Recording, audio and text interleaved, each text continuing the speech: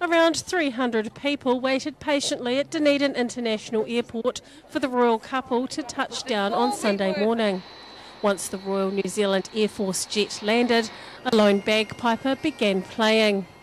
After the couple disembarked, a group of local Māori performed a pōwhiri, with Mayor Dave Cull welcoming them to the city.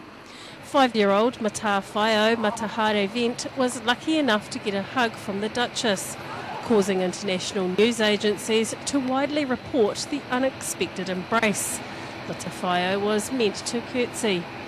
The 9-car motorcade sped away quickly from the airport, taking the pair to a psalm Sunday service at St Paul's Cathedral.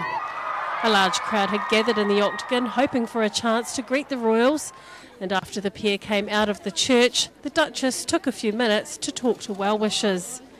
Then it was on to Forsyth Bar Stadium, where 8,000 adoring fans were waiting to see what teams the Duke and Duchess would be coaching in the Royal Ripper Rugby Tournament final.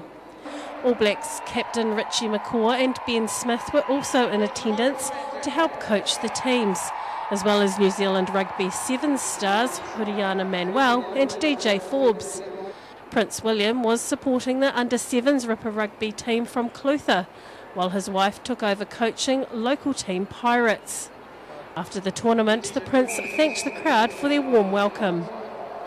Having watched the fantastic Lil Rippers in action, I think I've finally found the city in New Zealand where passion for rugby runs deepest.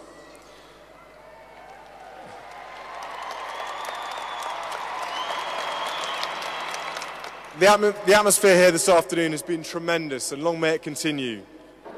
A contingent of overseas media was following the royal couple every step of the way on their South Island leg of the trip.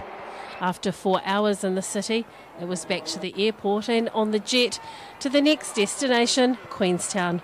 Dee Karen, 39 Dunedin News.